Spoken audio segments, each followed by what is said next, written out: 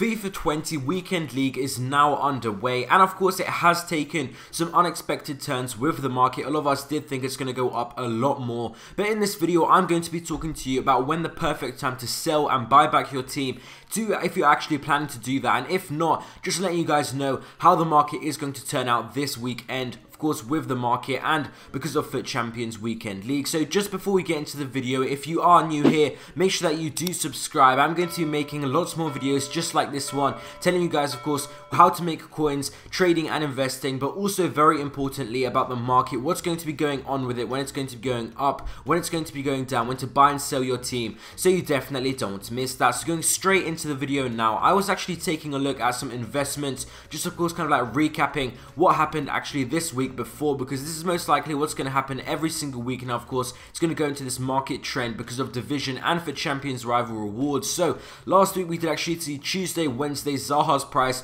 was around 34,000 coins, and right now he's currently going for 37,000 coins. This is Friday night. Of course FUT Champions of course has been played, and he was actually at his highest point on Thursday when of course we did actually get division rival rewards, and this was actually because lots of people were of course buying their teams once they were getting back from school or work, and of course they were going on to FIFA, opening up their rewards and actually investing and buying into their teams. So this was around of course around 6 PM UK time, I believe 4 PM was probably the best time to exactly sell. We are going to see every single week now as well what is going to be the best time, but Zaha was around 41,000 coins, so definitely keep that in mind. Now he has dropped down to around 37, 38, so that is something definitely to keep in mind. That is how we're going to be making coins every single week. But if you are wondering now how you're actually going to, of course if you are planning to sell your team, maybe you don't like it, or if you just want to know what's going to happen with the market after Weekend League, the main rule it is going to follow is the longer of course we get into the weekend. So for example right now is Friday and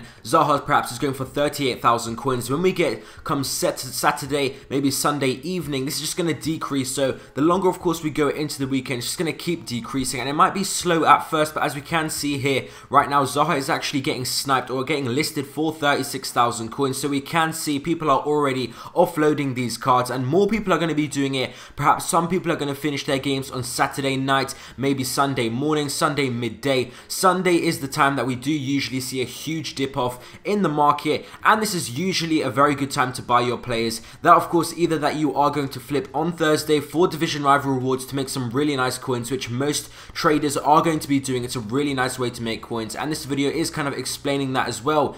And it is kind of like Sunday evening and also Monday morning, like very early on Monday morning. So Sunday evening going into Monday, that is of course when we're also going to get squad battle rewards, which is absolutely amazing. The market, there's always very good bids on there, also some snipes sometimes, because it is so early on in the morning. That is why the bidding does usually work. So definitely keep a lookout for that if you are going to be staying up for squad battle rewards. That's always a very good way to pick up some really cheap cards and just hold on to them until Thursday, and of course you're going to be making major coins there. But that is pretty much what's going to be happening with the market every single week. Now this is going to be the weekly trend with squad battles and then division and FUT Champion rival rewards. Of course that is going to be bringing up the market, and squad battles is going to be bringing down the market, along with people selling their FUT Champions teams. So that is pretty much it. Also to literally answer the question, you want to sell your team, of course if you are interested in selling it, just as soon as possible. So as soon as you finish your games, it should be pretty much as soon as possible. Maybe on Saturday.